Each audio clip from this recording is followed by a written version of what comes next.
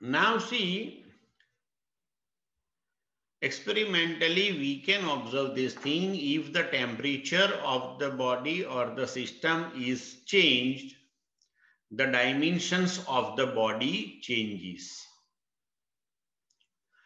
If temperature of the body is increased, then the dimensions of the body also increases, and that is called thermal expansion.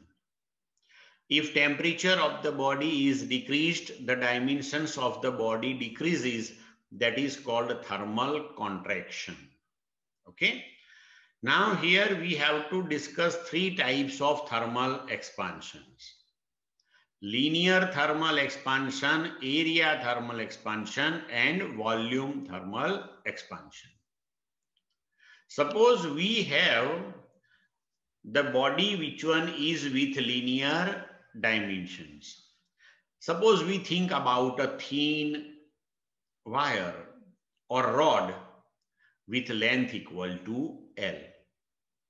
And now if temperature is increased of that particular thin rod or wire, then its length increases.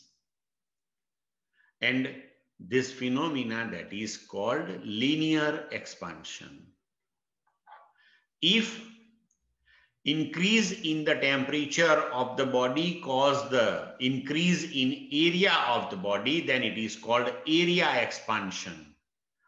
And if increase in the temperature of the body cause increase in the volume of the body, then it is called volume expansion.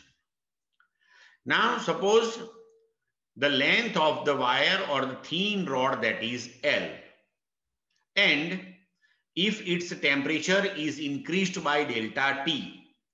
So due to increase in its temperature by delta T, suppose its length is increased by delta L. Then experimentally we can observe this thing, the increase in the length of the rod or wire, that depends on initial, or we can say original length of the wire, as well as it directly proportional to the increase in the temperature of the wire. So we can write delta L, that is equal to this proportionality constant alpha L into length of the wire into increase in the temperature delta T, where alpha L, that is known as the coefficient of linear expansion of the body. So here we can write the fractional change in the length of wire, that is equal to alpha L into delta T. Clear to all of you? Area expansion.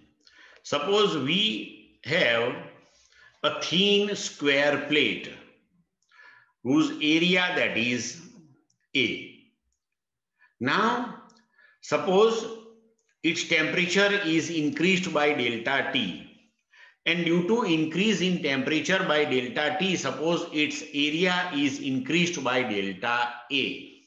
Then again here experimentally we can observe this thing, the increase in the area of the plate that directly proportional to the original area of the plate, as well as the increase in the temperature.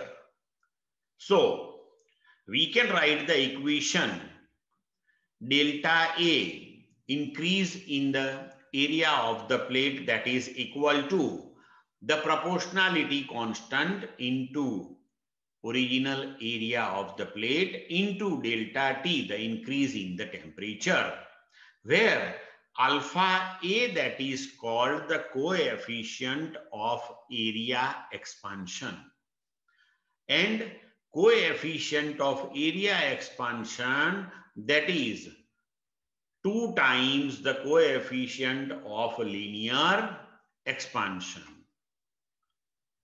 Clear to all of you? Later on, we will derive this relationship alpha A, that is 2 alpha L. Now, volume expansion. Suppose we consider a cubical body having volume equal to V. Now, its temperature is increased by delta T. And suppose due to increase in temperature by delta T, its volume is increased by delta V. Okay. Now, experimentally, we can observe this thing.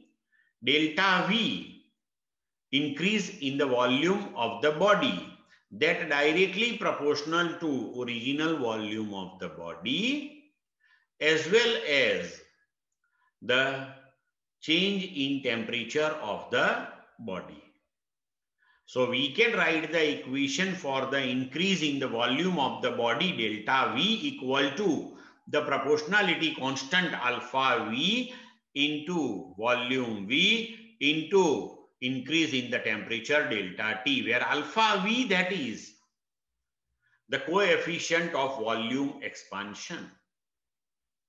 So we can write here delta V by V, the fractional change in volume, or you can say this is volume strain also.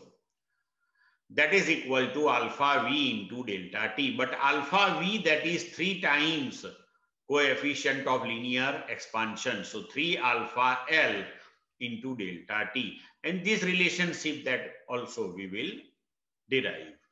Clear to all of you?